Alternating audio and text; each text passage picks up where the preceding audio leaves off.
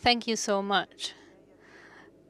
Thank you so much. That's the point where I feel that applause and feedback and emotion, well, here we've got some applause, it's really missing coming from an audience. Thank you so much for this input, which I believe has taken us right into the heart of patriarchal capitalism, or maybe capitalist patriarchy. Maybe it's better to put it that way.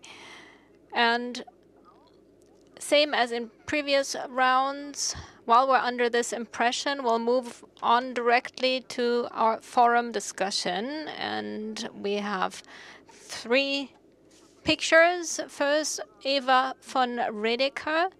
I'd like to welcome her.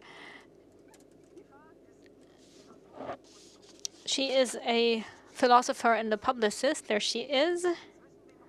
The contested feminist revolt is our topic. So there's an academic and a public intellectual in her, and she switches back and forth. She has spent many years at a great number of universities in Germany and in the US. She has taught there, and in recent years, time and again, in her publications about, how would I put it, possibilities and the future of revolution, she has been part of a lot of public discussions and thinks about how the younger generation thinks about future generations, and has had an influence there.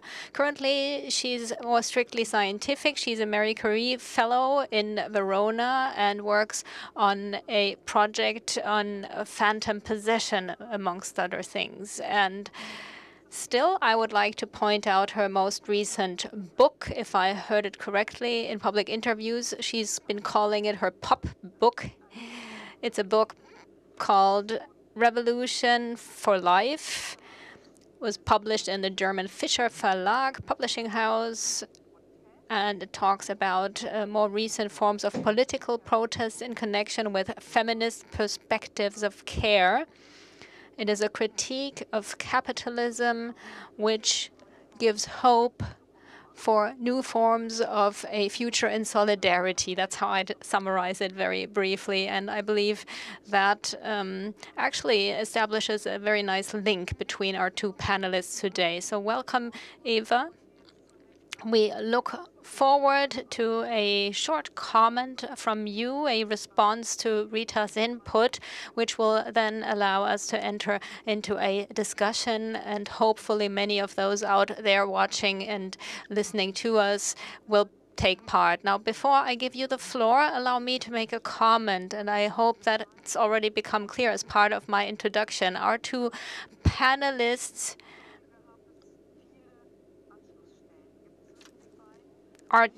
that we have chosen because we believe there are a lot of connecting elements between the 2.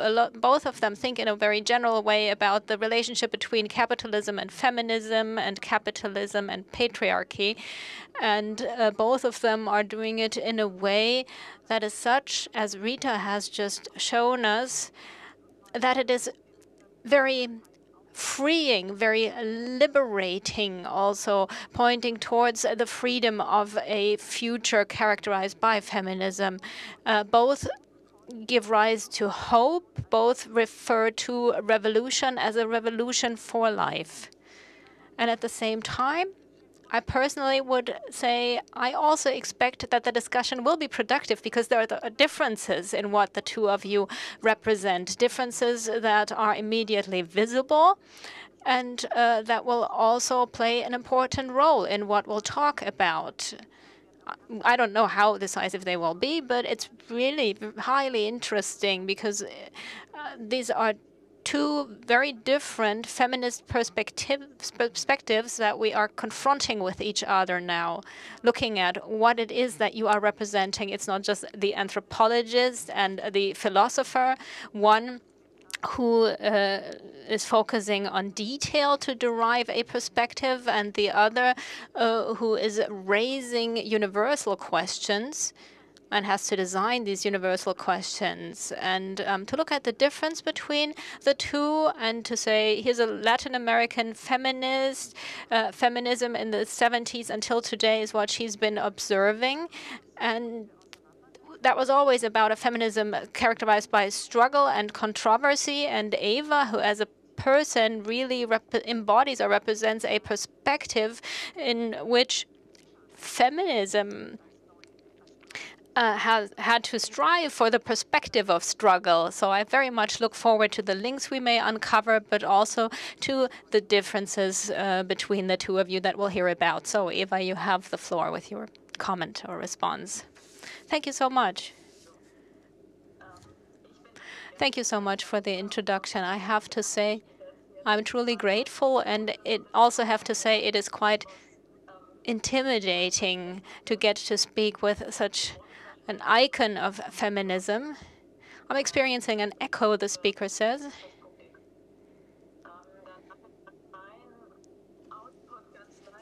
Why don't I turn off, or turn down the output I have here? Can you hear me still? The speaker says. Yes? Okay, I believe there's still a bit of an echo. I can't fully get rid of it. Right. Well, it's just not physical proximity, as Rita Segato just said. And feel free to interrupt me via the chat if this isn't working, but I'll just keep going for the time being. Now, I believe that this wonderful input that Rita Segato just gave us and that I listened to very attentively, very nicely ties in with the discussion we had this morning. And the reason why I'm so endlessly fascinating by the part of Rita Segato's work that I'm familiar with so far is that it contains a theory of reification. And that's what it is building on. And it is one that does not end or stop at what in Western feminism we know as naturalization, where something is just being described in solid terms, but it is a term of reification that is about life and death and appropriation and violence. And it seems to me that this understanding is something that in this term, pedagogy of cruelty, that is this very process of turning something that is living into a thing. This reification via cruelty seems to also touch on something we talked about this morning in our discussion, where Ulrike Herrmann, in her very instructive input talking about England and industrialization and the theory of capitalism that she described, and that met with some skepticism because the opinion seemed to be that this goes beyond exploitation of the workers, and that it was something, political factors that brought this into the world rather than patriarchy itself, that it could work without this cruelty. So historically, that's how it evolved. And with Rita Segato, I believe now you can say it's a question that's not being posed in a vacuum. In history, as it unfolded, and capitalism as the accumulation of value and profit, we have always seen an interim step in whatever was being accumulated, what was then put to use as a resource or labor has to be such that it can be appropriated, that it can be used according to people's will, that it has to be killable, so that it can be handled by the pedagogy of cruelty. And she's stressing that at a number of points, that we can resist to this accumulation by being community-based and being tied to each other, connected with each other in a community-based way, rather than becoming things. And these things that she's differentiating between striving for bonds and striving for things seem to represent something like two subjectivizations, of which one is the prerequisite for any accumulation that has a purpose. And this reification, or the pedagogy of cruelty, is something that she has emphasized today, has a history, she said. It's not something that a brutality that has no history, something that just exists and has always existed in humankind. It's not as if violence were always being exerted and things taken away. There's a specific history of this pedagogy of cruelty, and that takes me to one of the central themes in my analysis. And Uta was actually asking for a bit of a controversy too. So what is the history of the pedagogy of cruelty? I would suggest that one could say that it is the history of ownership, or the form of ownership. The history based on Rita Segato's prior work, I'm familiar with this description or translation of multiple forms of patriarchy, which then turn into a sort of hinge for different forms of patriarchy. And maybe we'd have to emphasize even more strongly that the appropriation of territory and this type of subjection played a role. And in her presentation today, she really described a different regime. It was a regime of virtualized and maybe datafied appropriation, where we're not so much full owners of a subjected domain, but we're ghost-like individuals who have forgotten their very mortality because they are under an illusion of an image of themselves. And in the current time, that seems to be a type of ownership that's much more abstract than what it was originally, based on territory or colonial property. And it is about what is called the age of access, or programming and control by algorithms and licensing. So that the history of the pedagogy of cruelty quite possibly is closely aligned with the history of ownership. And that takes me to the last part, the role of dying or not being able to die. That was an incredibly impressive analysis, to say that the problem is we have this stupid disbelief in death. And at the same time, I'm wondering whether the problem is not so much disbelief in death, but rather the necessary fact of ignoring a death that we are afraid of,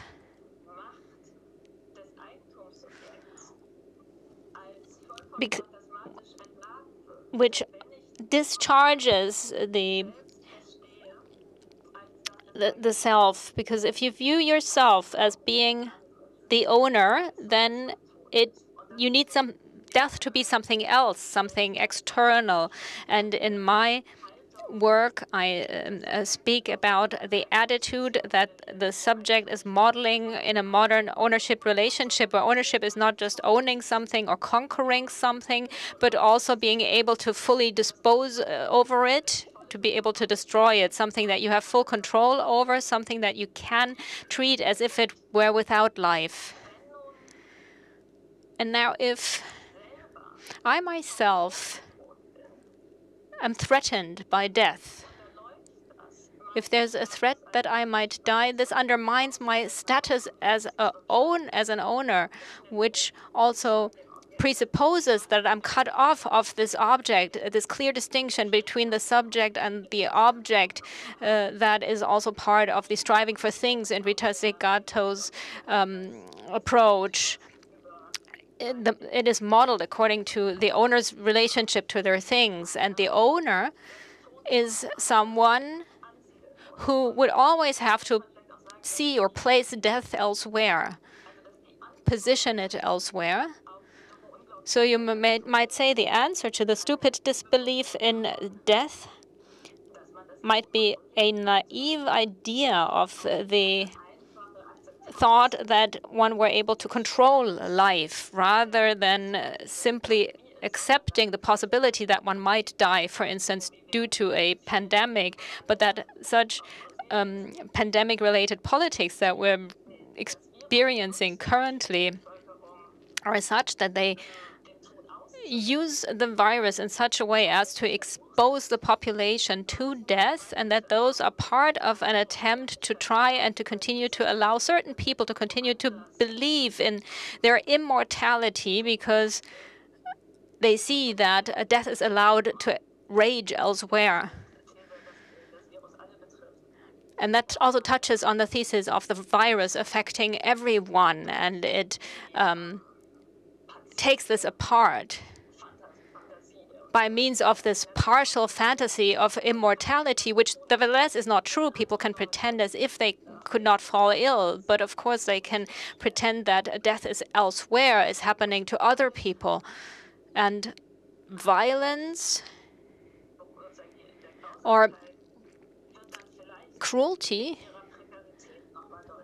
maybe becomes clearer in it, how precarious it is, that there's always been a threat of things being finite, and that because of that, life has to continuously be converted into things. And because that is not ultimately successful, more and more violence is needed to uphold this fantasy. And maybe one last comment on a possible counter-strategy.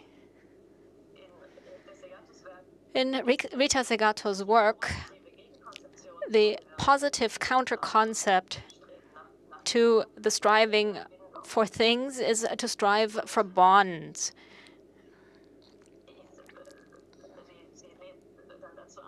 And she's inviting us to say that there are communities, places of community that managed to defend their ties, their bonds, and that those could be a model for politics that protect life. And I'm wondering whether on the basis of this new analysis that is about consistently reifying things, it wouldn't be more accurate to say, or no, let me put it the other way around. From the perspective of the global north, where I happen to live maybe in a small village and where I happen to have grown up on a rural farm, I believe that the communities that we find here are also characterized by structures that come from this Western reification subjectivity. And that because of this, additional criteria might be needed to figure out which types of bonds should be chosen. And I'm wondering whether it could be those that do away with ownership or those that are not cruel. But you cannot just leave it at that.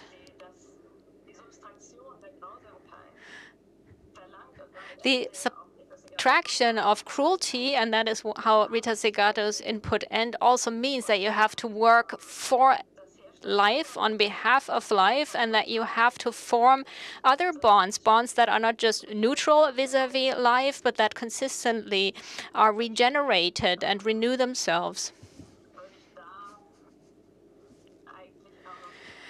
And maybe that's that's what I'd like to inquire about most. That's what I'm most curious about, because at some points what Rita Segato said sounded a bit as if every additional degree of abstraction of this ownership relationship makes things worse.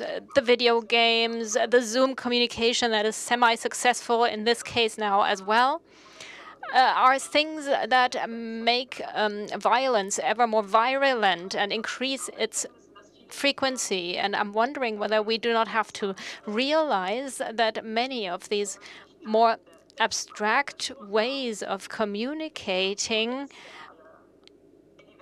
might not also allow for a potential to form bonds, a potential that we could tap into in order to counter brutality.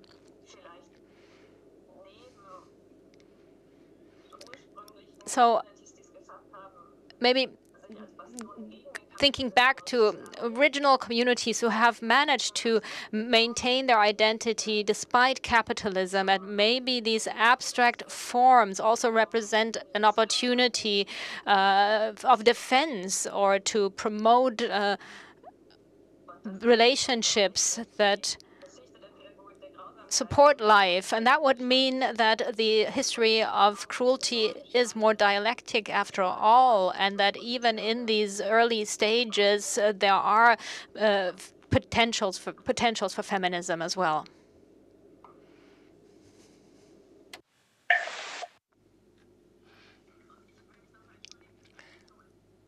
Let me apologize for this echo. I would have used my other computer, but it was incompatible because of the infrastructure of appropriation. Maybe it sounded worse to you than on our side. I was able to understand you quite well, despite my using a hearing aid and despite the distance. I would like to thank you very much for your response to Rita's lecture. This is exactly in line with my hope of getting to talk to each other and at the same time making different positions quite clear. So I'd like to ask Rita to directly refer to this, the way you heard her contribution, that is, the way in which Eva hears things, saying that property is something which could be at the core of the dispute. This is what really drives the line of argument, or that it is forming around. And I could put my way of understanding this next to it. I saw Eva more on the side of patriarchal capitalism, Rita more on the side of capitalist patriarchalism. So it was more the patriarchal form of this violent drive that I thought I heard. Maybe you could respond to this directly, Rita, and then before we throw the floor open for the listeners, we could ask ourselves what the ties we're talking about really has to do with the question for solidarities, which were mentioned right at the beginning of our Congress and which really are part of the basic motives of our feminist discourse. Now, Rita. Gracias. Los comentarios de... Un momentito. Apago la traducción. Well,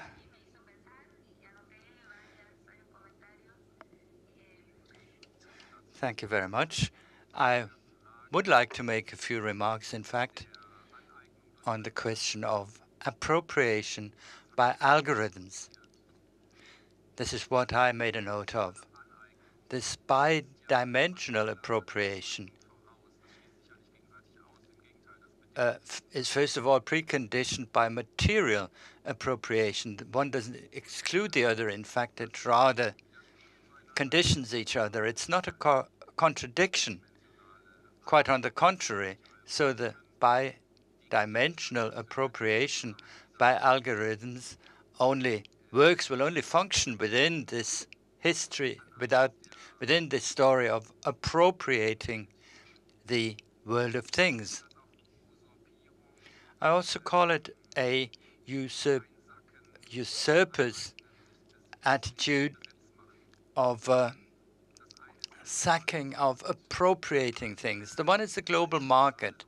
The other thing is smaller local markets as they still exist in my country, for example.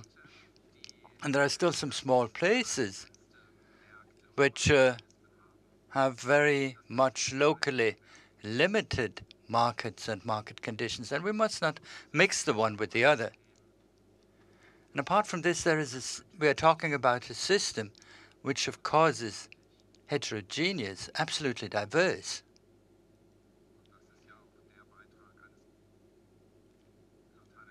And in fact, this is the contribution of a Latin American thinker, Quijano. There is this heterogeneous nature, and ultimately a system is something which absorbs all of it, which takes in all of it, all the wealth. But the forms in which we enter into relationships, the forms in which we trade assets in a market are, of course, extremely heterogeneous. And this is by no means a process which is very much in sync and working in the same direction as we used to think. I'm not a follower of monological interpretations, that there's only one perspective which dominates all the others. There is material ownership, material property, and of course there's also a history of appropriation, colonialism and all that. And in fact, this was very important for Europe. Wealth is extracted in this world from the ground, from people, and there's a lot of biologization. The patriarchal form is biologized. This was not the original form of the patriarchal.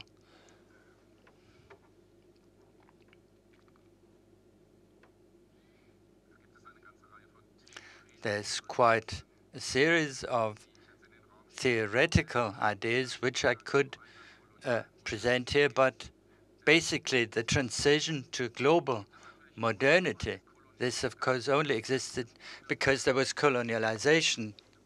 There is no modernization without the previous colonization. And everywhere where there still are spaces in the peripheries of the continents where there still are some indigenous peoples, there is still something left of it. And exactly there, the wealth is extracted from the ground, the rare earths, etc. And here we see that the reification of the world is progressing. I can see this quite clearly in my continent. This process is underway, and at the same time and in parallel, we have this bidimensionalization, which has advanced very much. And because of this, we believe that we are omnipotent and immortal.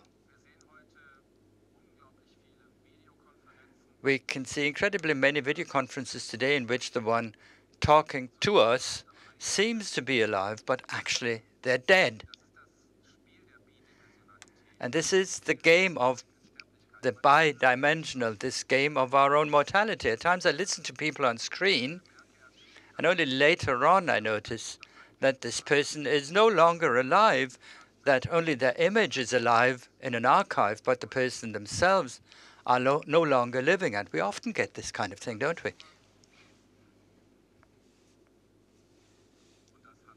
And the other topic, and this is what I noticed when writing my text, I could have gone on talking even longer, and I don't have so much time, and my library is in Brasília, and I'm in Buenos Aires at the moment.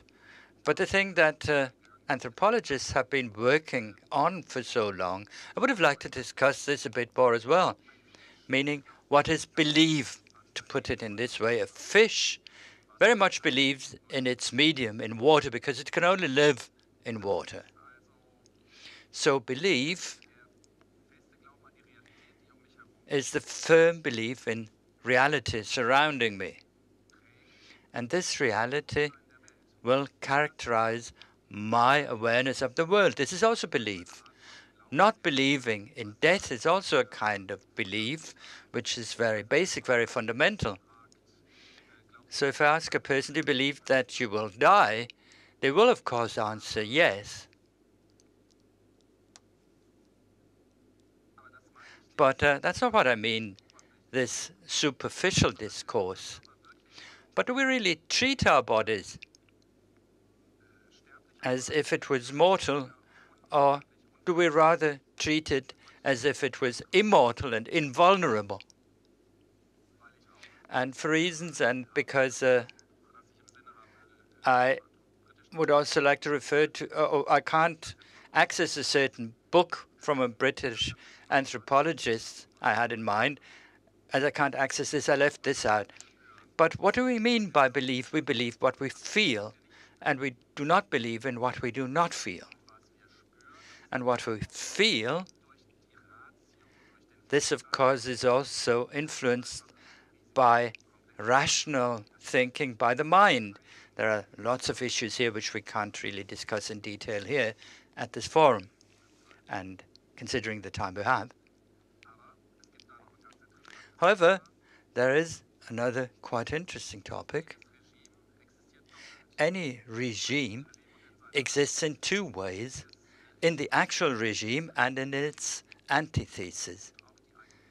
Each regime has its own negation as intrinsic. I spoke of a foolishness at the beginning, and I was thinking of a tragic anecdote, and at times you have to laugh, that's important, although the story is quite sad. It happened a long time ago, and I hope I remember it correctly, and can tell you via the internet and get it across. There was this newly married Japanese couple on their honeymoon, and they went to Kenya for a safari. It went through the papers. I used to live in the UK at that time. And the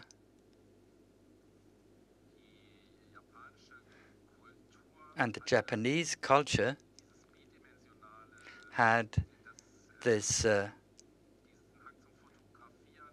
bidimensional, this inclination towards taking pictures earlier than the West.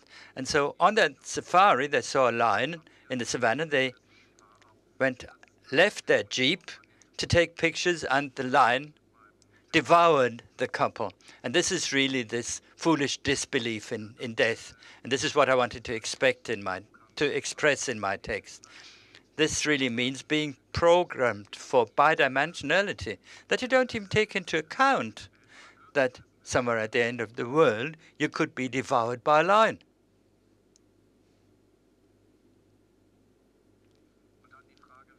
And then the question, how do you change the world? There are quite a few problems which, in fact, I shed some light on in some of my texts. But I see two issues here. The one is the crisis of moral discourse. It has become impossible today to be heard with moral discourse. This is a fact we have to recognize. If we don't recognize this, we will be wasting our time. One person wrote a question about Guatemala and the violations of human rights there. It's on the chat. The genocide in Guatemala, this is really quite incredible what is happening there.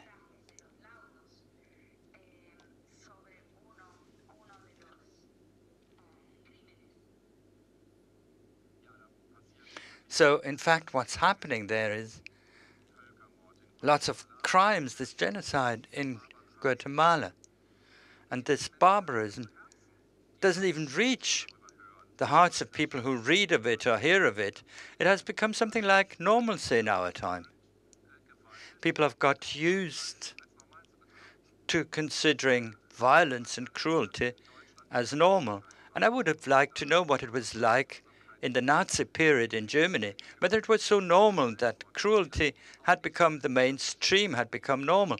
Maybe not because it was hidden, really, I don't know. I'm curious.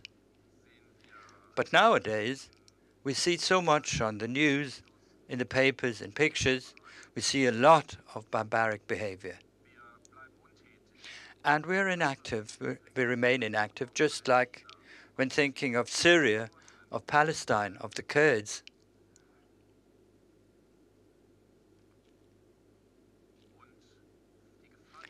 And the prisoners living in isolation on an island, we don't even know whether they're still alive. We remain inactive because life has become like this, because history has brought us there, because we humans are like this.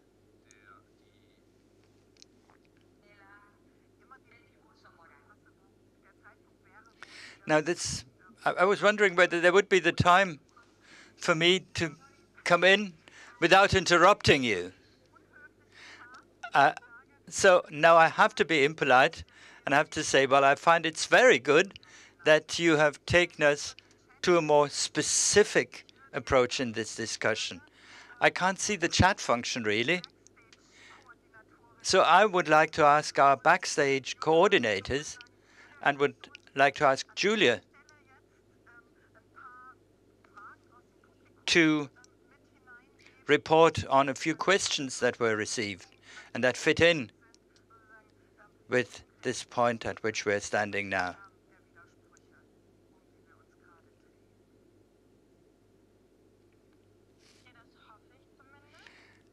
Well, at least I hope so. I think there are extremely many questions. I can see them running on the chat function, really many.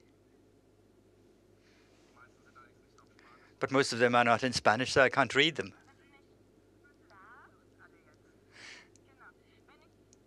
So let's ask Julia then. She can read them out to us. Yes, the chat function was really exploding, first of all, with congratulations and thanking for the great contributions. Now, I don't know whether I can really come in at exactly the same point where you're standing, but I have a lot to report on. Many fundamental questions were addressed on the chat function, and I don't want to skip over them. One kind of question was, what do you mean by work for life? And the rego comunal, what do you mean by it? That is, in our struggles in everyday life, in contact with life, with the physical, with empathy, how can we find this back? And now, being two-dimensional on these screens, is there something like a solidarity of bodies in this digital life? That's the one thing. And then being rooted and the solidarity within the local community has been repeated again and again. It's been said that the Western community is characterized by property. Can there be something like an arraigo comunal, or is this being made impossible? And then another thing, is it really something good, this intertwining of nature and life? Isn't nature original cruelty? Isn't there a thinking of death which sees it as the possibility of existence? And when we speak of life or revolution for life, doesn't this reduce us to naked life of Agamben, the disenfranchised life? And back to the studio with this. Thank you. Thank you. Maybe I could first of all call Eva to come in. Could ask you for one comment, Eva, and then Rita could go on. Okay, but I'll be brief. I hope the echo is better now. Great, thanks. Let me say something about life, because this is so fundamental. It's especially the Latin American feminism, which strengthens my courage to make this the center of analysis. I mean, first of all, it seems amazing when we say we are speaking in favor of life when the anti-abortionists are organizing marches for life. But we can clearly distinguish between emancipatory life policies and, on the other hand, authoritarian or even fascist life policies, because they make reference to life in different ways. The latter one is always a kind of partial death cult referring to life. So a part of it is exposed to extinction or reification, so that the way in which it is fenced in, for example, as the patriarchally appropriated reproductive capability of women, or as the labor of care work, that it is sort of armored and kept within these spaces. And to me, it seems that the fear that with naked life, that you will end up with fascist life policies, this can be dissolved if you're saying, like many feminist criticists of Agamben say, this never exists. There's either the reified life or the life which really concerns us, that we are connected with. So there is no neutral position here. And then universally maintaining and connecting reference to life, that is pretty close to the version which is emancipatory and in solidarity. And this could bring us to the question, how could you be in solidarity through all these remote virtualized channels? But I think we can distinguish. For example, there is a difference between Zoom and Big Blue Button. There is a difference between keeping a distance out of solidarity, wearing a mask to be safe in an encounter, and the process of working from home, which is in favor of companies so that they can sell off the office space and can speculate. So we can certainly distinguish between these things, even when we are using this very global term of life. But now, let's hear Rita. I want to hear Rita. Could you answer directly? Before Julia comes with the next package, I would like to take us to one point.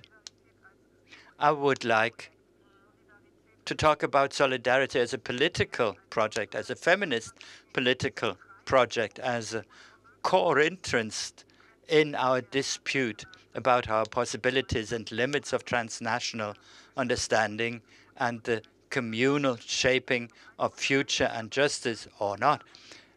I would like to remind us of this, but first of all, Rita, could you answer to the bundle of questions presented by Eva?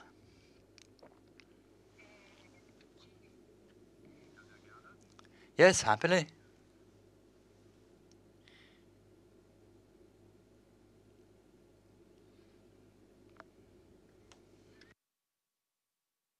These are complex questions, that's quite clear. For example, the question of solidarity. Oh, let me put it this way.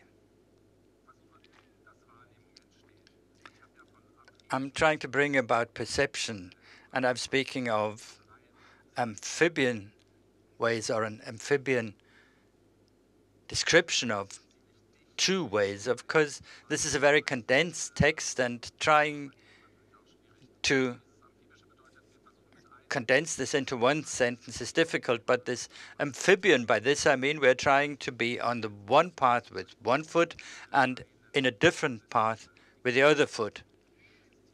There are no pure systems, they simply don't exist. So when we talk about solidarity, it's quite clear. Of course, it's useful that today we can communicate in this way and can talk to each other, no doubt about that. But there's always this blind spot, I think. We are in a system, we are caught in a system more or less, and of course we can communicate like this if there is no other way at the moment. but at least I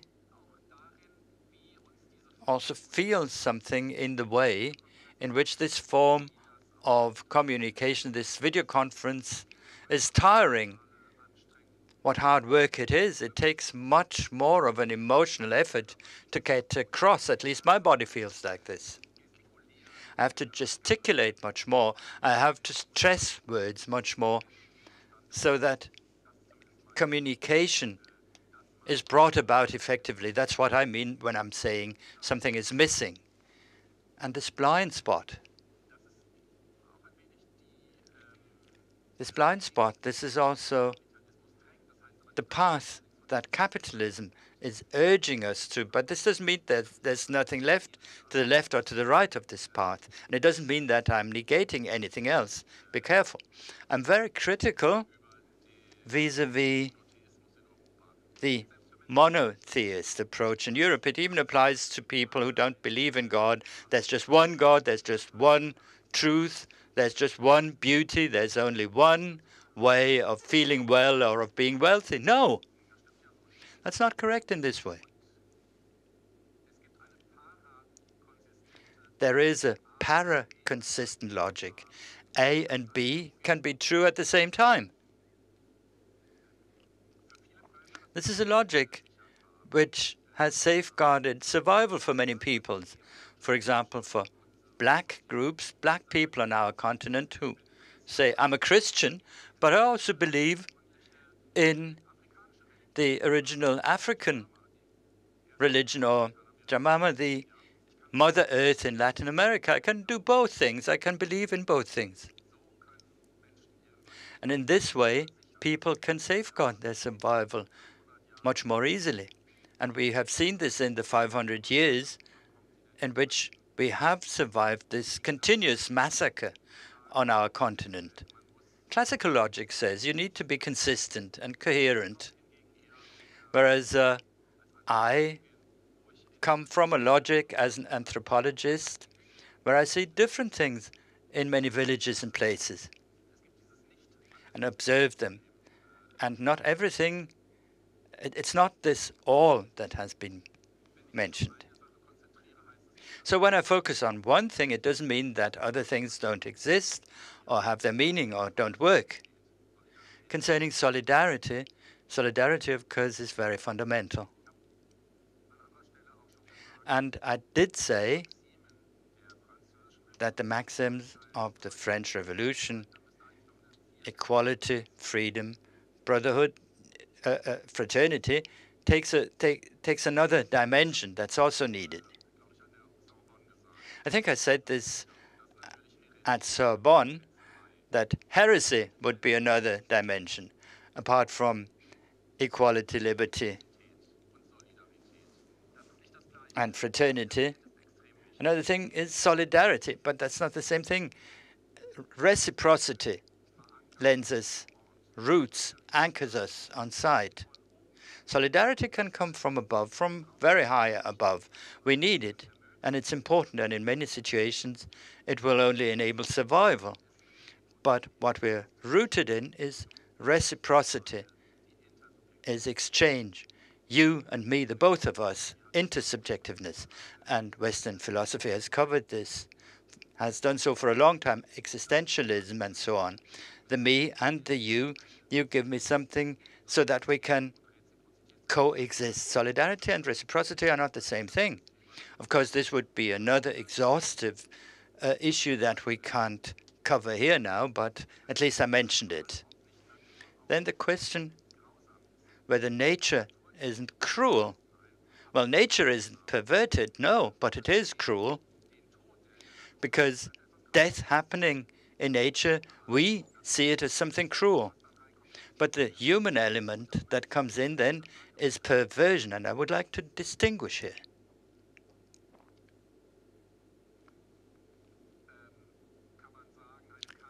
Could it be said that a cat is perverted because it plays with a mouse until it's dead, or with a little bird? These are issues that you can discuss, but ultimately I believe that humans are bearing this structural psychopathy within them, this cruel narcissism.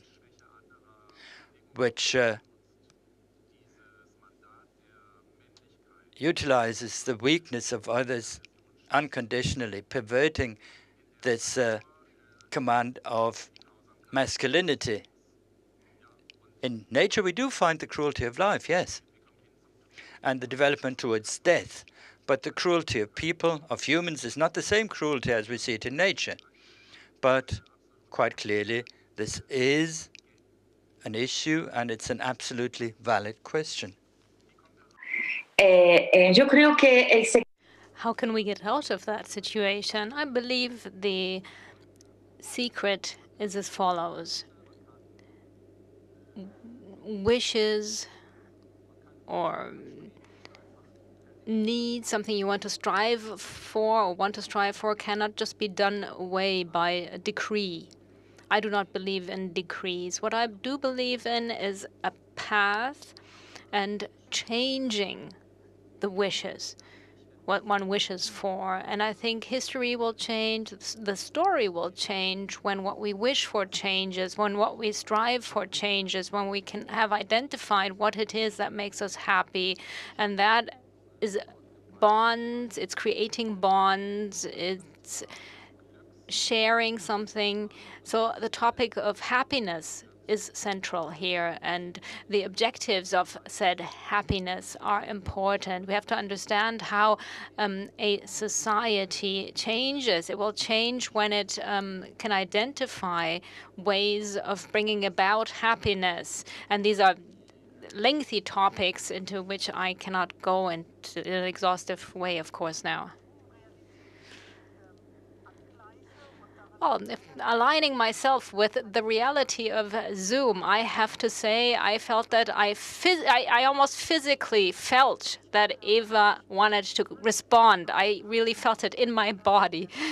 And I'd like to add one more comment. The way I understand this, solidarity, well, that's not my understanding. Solidarity goes back to the radical theorists of feminist solidarity, back to bell hooks or Angela Davis, even before that, are telling us without reciprocity, there can't be solidarity. So these two really are linked. I'd combine those and turn it into one. Eva, just maybe a brief response from you, if you'd like to.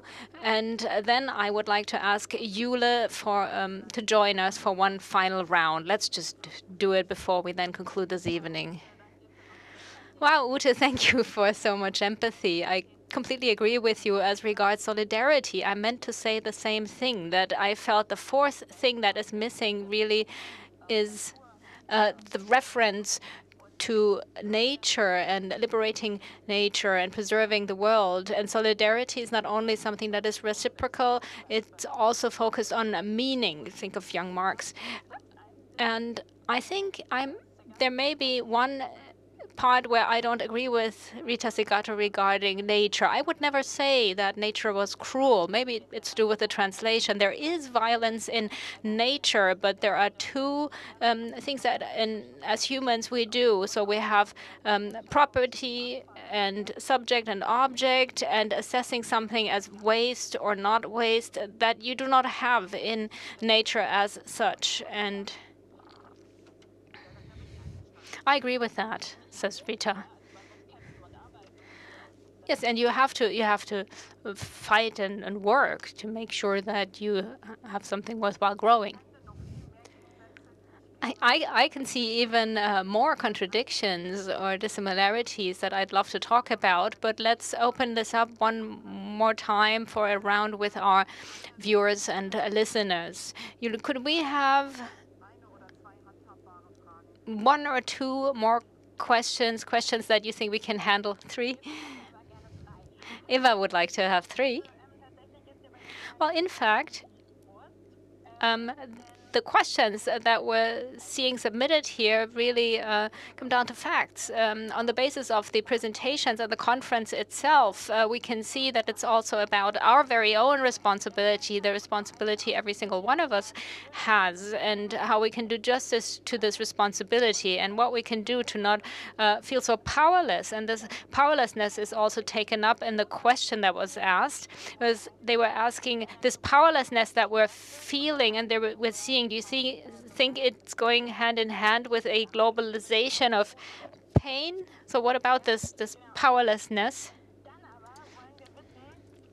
And we also want to know how you can feel this global pain, still be able to act locally and to show empathy and solidarity at a global level and to fight for it.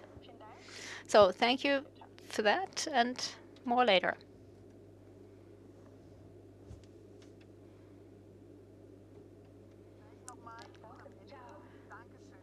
Thank you, Julia.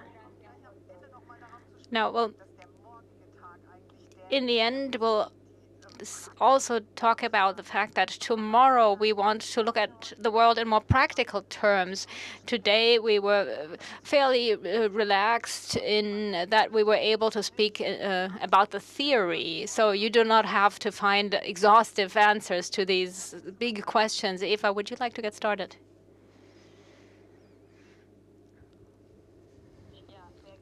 Yes, very happy to do that. Now I'm wondering whether this question regarding the powerlessness, feeling of powerlessness, isn't something that is touching on what Rita talked about with with the idea of omnipotence. I'm actually astonished that there's even something that can be done, given just how miserable the situation is. Now, thinking about revolution and social change, thinking that you just have to flip a switch and be able to turn things around, and being leftist and global, we're very weak currently. And the question is, how can you get organized in such a way everywhere that relationships at Darmstadt change, and how to handle that? Which qualities would have to change so that at a minimum, spaces that can be defended for the struggle can be created, and so that you are able to identify where you reach the limits that you can then work against. So consistently bringing about solidarity, I believe, is the only means against despair. And to truly have hope, you'd need major social movements where all of this comes together. And as for the second question, again, touching on solidarity and positionality, I believe ultimately,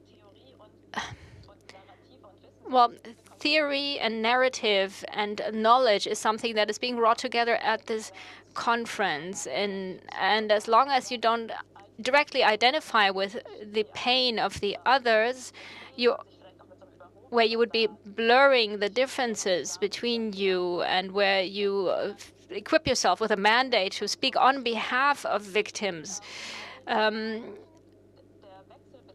but rather you need to reconstruct the mutual relationships and the connectedness, interconnectedness, and including our privileges, our privileged suffering, and link it to suffering without privilege. I believe that's the task at hand. And now, to conclude, I believe Rita has already embodied what she is known for, being a radical pluralist. Now, I hope that with the last few words that she'll share with us, she'll also allow us to experience the optimism of her will, and maybe also allow us to hear about empiricism in Latin America.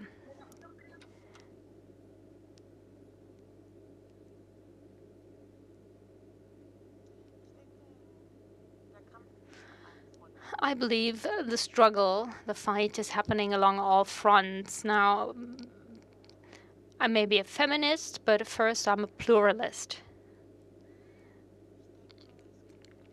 I believe there are different types of verticalism. And within feminism itself, there are different strands, as it were. And that's not something that should be employed as politics. There are different paths, and we will only be able to change the world by means of a social movement. So it is important that societal movements and social movements are differentiated. Societal movements are important as long as they're not territorialized. An example, I've got texts here relating to territorial policies or networking. If you're part of my network, I'll respect you, I'll listen to you. However, there's a certain type of verticalism that you then have to accept. That doesn't lead to results. Now, we've done this for a long time. And the feminist movement, too, have gotten hung up on that a little bit. And we're colonized to an extent by this phase in politics. And I believe we have to rethink politics.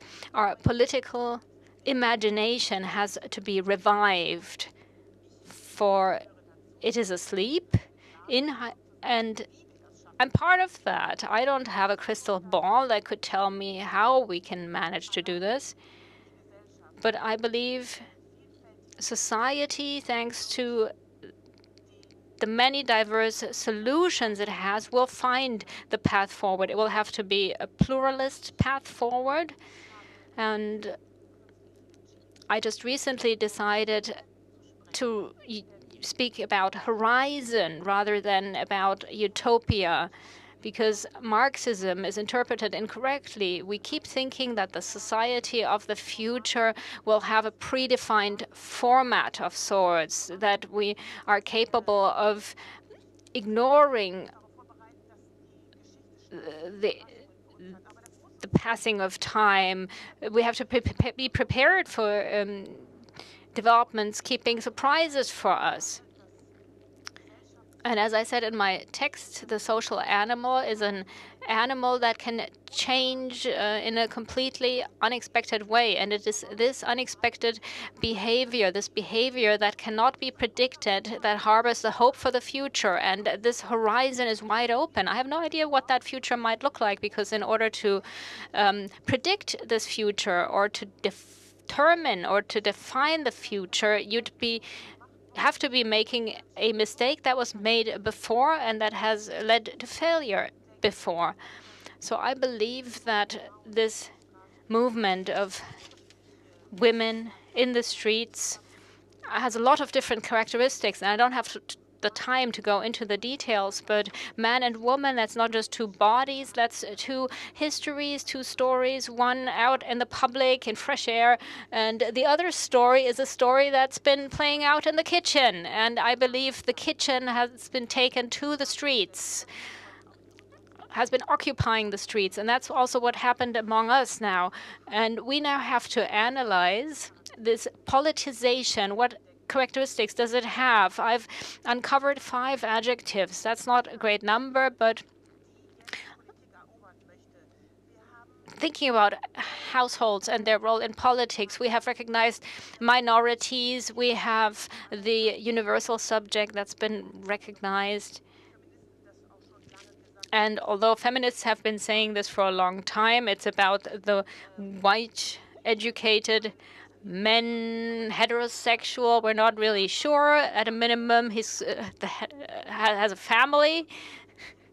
So we've spoken about criticism regarding this universal subject, but why is it that this minority position is being accepted, being pushed into a corner, being pushed into being part of a minority group that is despised along with other groups? That is what needs to be put to an end. There is no such thing as minorities. There is no such thing as the universal subject. Modern colonialism has invented normalcy. There didn't used to be a normal subject before. And that's what we need to break with. And once we've done that, once we've left behind this dissatisfaction among women, young girls, once all that comes out, also for transgender people, everywhere, wherever we have something feminine, once that minority really comes bursting to the fore, then maybe then the world will change. And then the patriarchal prehistory of humankind can be put an end. Wonderful. Now, that's what we can share with those who, starting tomorrow at 11 o'clock, will speak about repairing, showing solidarity, going into revolution. Let's have them address this, and let's ask them to consider this and what they'll do tomorrow. So I'd like to very much say thank you for your time, for all your energy, for the bonds that we've been allowed to form, and for this wonderful discussion and your input. And don't leave us quite yet. So again, tomorrow at 11 we'll continue. We have another long, really exciting, interesting day ahead of us. And now allow me to say something about myself. I admit I'm a fan of this digital game of coming together that's being offered to us by the organizers. I really fully agree with what Rita said. This two-dimensionality is just really boring me. But I have to admit, I really enjoyed myself last night as part of this virtual come together on that platform. And in fact, there's even the possibility to withdraw into a separate corner, to just gossip, to just talk, just to get to know each other, and a way of encountering each other in a different way. So I hope that I'll see all of you soon in the smoker's corner, maybe. So enjoy your evening. Thank you, says Ms. Redecker. Ms. Redecker says, I'd like to thank the interpreters. I would not have been able to follow without them. Which says that's true. We have to say thank you for a lot of things, for the translation, for the technical support, for the wonderful comments, for all the opportunities that we've been given here. I too would like to say something, Rita says.